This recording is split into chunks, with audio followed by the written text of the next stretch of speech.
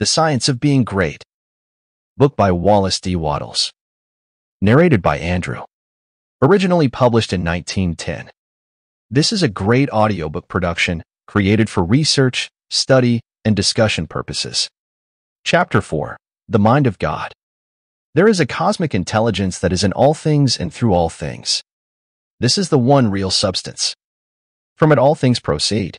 It is intelligent substance or mind stuff. It is God. Where there is no substance there can be no intelligence, for where there is no substance there is nothing. Where there is thought there must be a substance which thinks. Thought cannot be a function, for function is motion, and it is inconceivable that mere motion should think. Thought cannot be vibration, for vibration is motion, and that motion should be intelligent is not thinkable.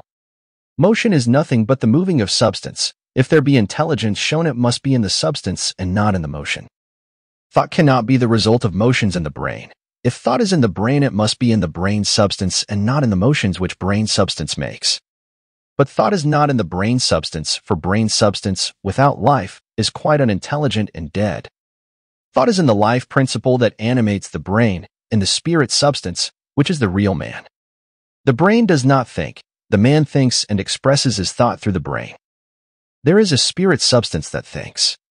Just as the spirit substance of man permeates his body and thinks and knows in the body, so the original spirit substance, God, permeates all nature and thinks and knows in nature. Nature is as intelligent as man and knows more than man. Nature knows all things. The All-Mind has been in touch with all things from the beginning, and it contains all knowledge. Man's experience covers a few things, and these things man knows.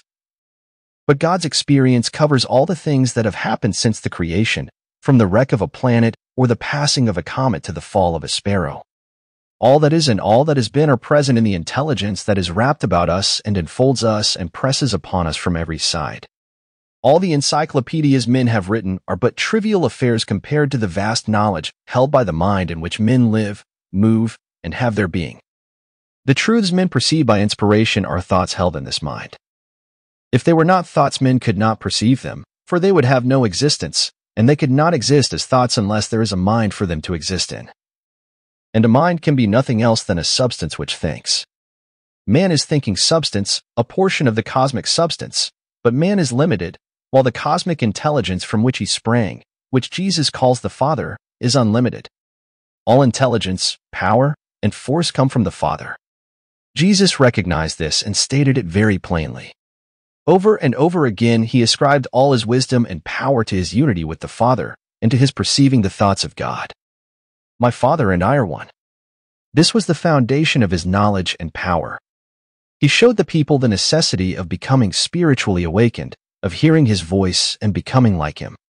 He compared the unthinking man who is the prey and sport of circumstances to the dead man in a tomb, and besought him to hear and come forth. God is spirit, he said. Be born again. Become spiritually awake, and you may see his kingdom. Hear my voice, see what I am and what I do, and come forth and live. The words I speak are spirit and life. Accept them, and they will cause a well of water to spring up within you. Then you will have life within yourself. I do what I see the Father do, he said, meaning that he read the thoughts of God. The Father shows all things to the Son. If any man has the will to do the will of God, he shall know truth.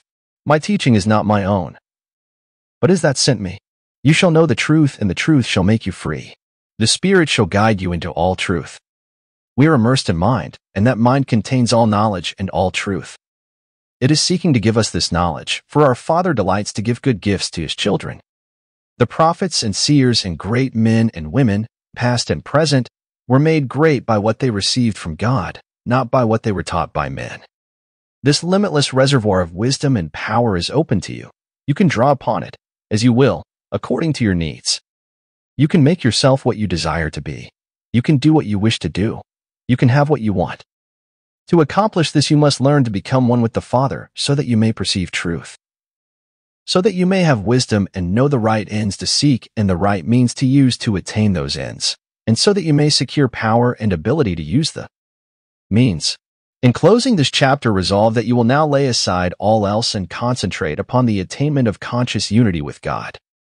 Oh, when I am safe in my sylvan home, I tread on the pride of Greece and Rome, And when I am stretched beneath the pines, where the evening's star so wholly shines, I laugh at the lore and pride of man. At the sophist schools and the learned clan, for what are they all in their high conceit, when man in the bush with God may meet? For more audiobook like this, hit the subscribe button and click on the notification bell so you get notified when we post a new audiobook. Thanks for listening.